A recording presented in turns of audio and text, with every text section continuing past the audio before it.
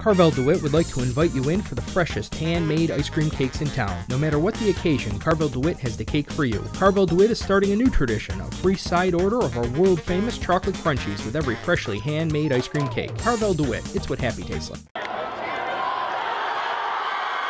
It was arguably the most controversial Section 3 championship ever played.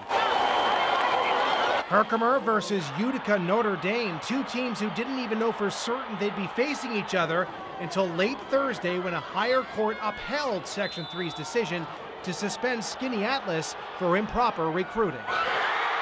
Skaneateles' head coach, former SU star Tim Green, resigned from his position earlier this week, and while he was nowhere to be found at today's game, some assistant coaches and players could be seen in one of the Carrier Dome boxes watching a game they were longing to play in. We just wanted to come out and see what it would be like to see the Class C here. I mean, it's pretty cool. But we just want to kind of be as much as a part of it as we could, just kind of give our support for both teams and, you know, just let them know that we are hurt by it. But I mean, at the same time, it's just nice to come out here and see that the guys are still at work.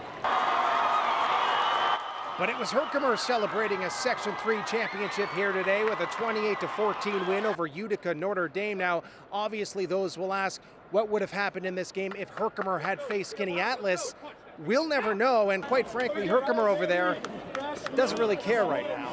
We told ourselves we were going to play whoever shows up, and we did. We weren't worrying about the other team. We just said what we had to do. What about all these people that might be like, well, what would it have been like if they had played Skaneateles and all that stuff? Like, do you think, will you guys ever ponder that at all? Oh, no, not really, but that's who we should have played.